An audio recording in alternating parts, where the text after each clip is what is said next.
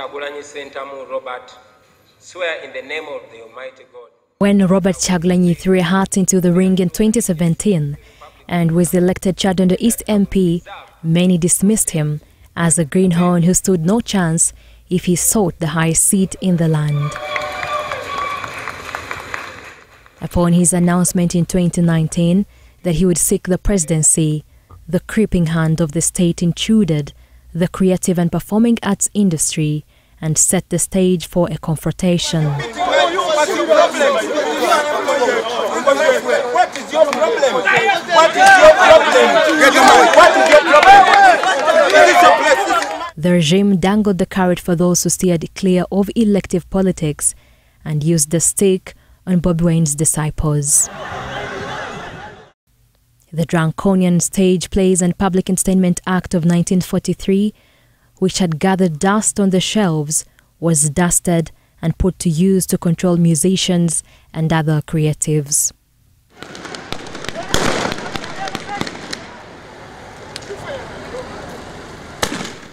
Kyagulanyi came second in the most violent presidential poll, where he scored 35%. He alleged that the election was rigged, but later withdrew a court petition challenging Museveni's victory in the Supreme Court.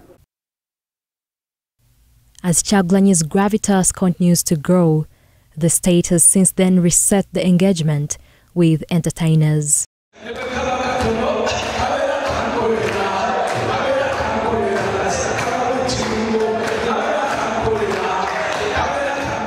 After failing to secure audience with General Salim Saleh earlier in March for discussions for a stimulus after more than a year of cancelled concerts occasioned by the COVID-19 pandemic, the president's brother, who is the coordinator of Operation Wealth Creation last month, convened a 2-week workshop for a section of musicians. The closing day was attended by, among others, the UPDF Joint Chief of Staff, Major General Leopold Chanda, Government Chief Whip Thomas Tayewa, Junior Minister for Gender and Culture, Peace Mutuzo, and fashionista turned Operation Wealth Creation Director of Operations, Sylvia Owori. For long spells, since the colonial era, artists, musicians and other creatives have had an uneasy relationship with the state.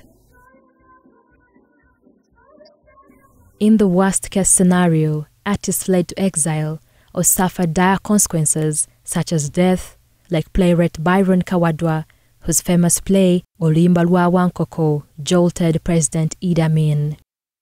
In the process of creating, of course, you want to talk about things that are pertinent with the people, that are going to make you popular, speaking things that rhyme with the people. In the event that the people are complaining, the music will complain. If people are suffering, it will be reflected in the, like you remember the apartheid regimes in whatever. So musicians, being a voice of the people, given the fact that they also hail from different backgrounds, they experience different things, or even certain people reach out to them and say, well, we want this articulated or aired.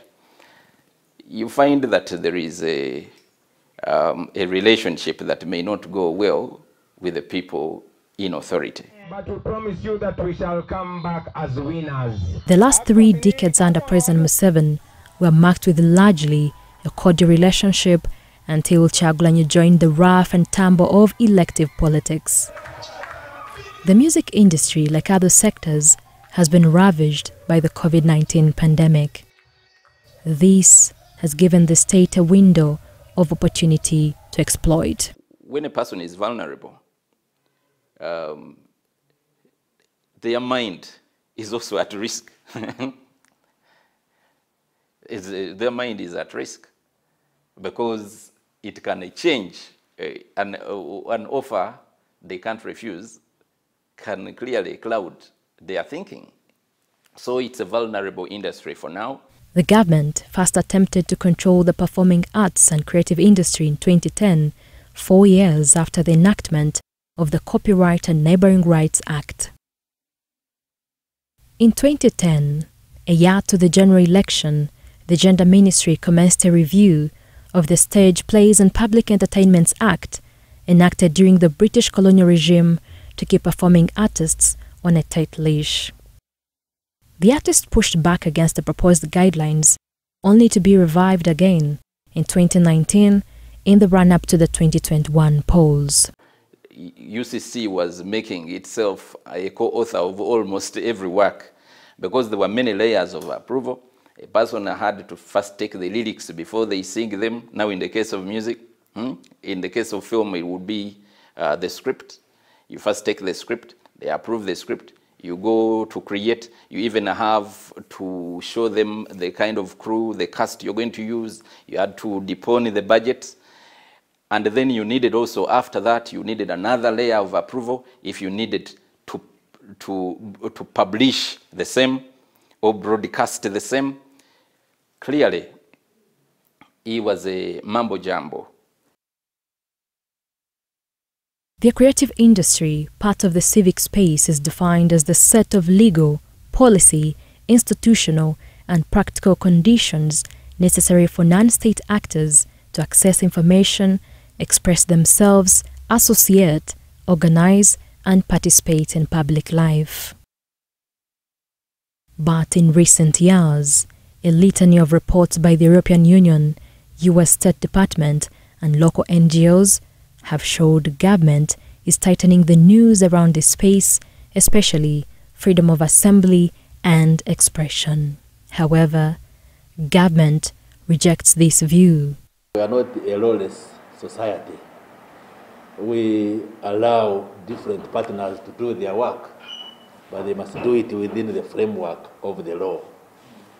So when we feel or find out that maybe there is a breach of the law in one way or the other, for instance, if you are a non-governmental organization and you are supposed to do the work as clearly put in the instruments which give you space to operate, but then you go outside, you for instance go into partisan politics, then the state brings you to order. For the last 10 years, Uganda in the Freedom House Freedom Index has been ranked either as unfree or partially free or repressed.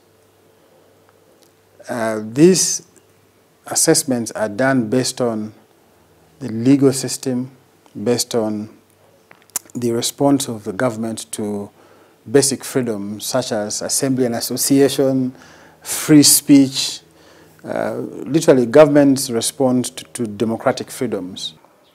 There are so many indicators that show that civic space in a certain country is either shrinking or closing. And one of the indicators is the enjoyment of freedom of expression, association, and assembly in a given country. We know that this is provided for under Article 29 of the Constitution. But if you look at the hurdle, for example, for citizens to express themselves in a simple and illegal protest, it cannot happen, I think, for the 27 years of the enactment of the 1995 Constitution. Throughout the election campaigns, President Museveni accused Kyagulanyi and other non-state actors of being agents of a neo-colonial agenda, while intelligence agencies commenced a purge targeting international donor agencies, including deportation of high-profile individuals who were directly in charge of financial war chests for civic education and election-related activities. The government in January pulled the plug on the Democratic Governance Facility, DGF, a multi-donor outfit established by 8 EU countries, which bankrolled nearly 100 NGOs. Earlier on, government had halted the activities of Give Directly, an international non-profit bankrolled by the US government, which had embarked on a cash transfer program to the urban poor affected by the COVID-19 pandemic. I mean, what we really are we really, very often we are presented as enemies. Is it? President Museveni then directed the Ministries of Finance and Foreign Affairs, respectively, to re-examine the working of DGF as a precondition for its reopening. 5 months later, discussions are yet to yield results and DGF remains suspended. Sarah Birete, the Executive Director, Center for Constitutional Governance, says that there are several laws that have been enacted to torpedo freedom of expression and assembly and curtail the activities of civil society. We have reached a period where the state wants to control citizens' conversations. And this is evidenced in the laws that we have that contradict the Constitution. We have 16 laws that contradict Article 29 of the Constitution. And these are laws enacted by the same state, same regime that enacted the Constitution. We have, and they are deliberate. It's not that they are not aware of the Constitution. These laws are deliberate. Birete cited Section 7, 44 and 45 of the 2016 NGO Act, which contradict Articles 23 and 38 of the Constitution. The 2011 Computer Misuse Act, whose definition section needs to be amended to include government, which is the most culpable in violating provisions of the law. The 2013 UCC Act, whose interpretation section is too broad and unfair because it includes functions that are meant for association and expression. The 2010 Regulations of Interception of Communications Act, which violates Article 27 of the Constitution. The 2013 Anti-Money Laundering Act, whose section on proceeds of crime is too wide, its scope and provisions could lead to victimization. So you have 7 organizations whose bank accounts have been frozen on allegations of laundering money, on allegations of funding terrorism. No single NGO leader, save for Nicholas, has been produced in court. So you have 7 organizations, 1 NGO leader. Even for the case where Nicholas Opio was charged with the under Anti-Money Laundering Act, there is want of prosecution in that case.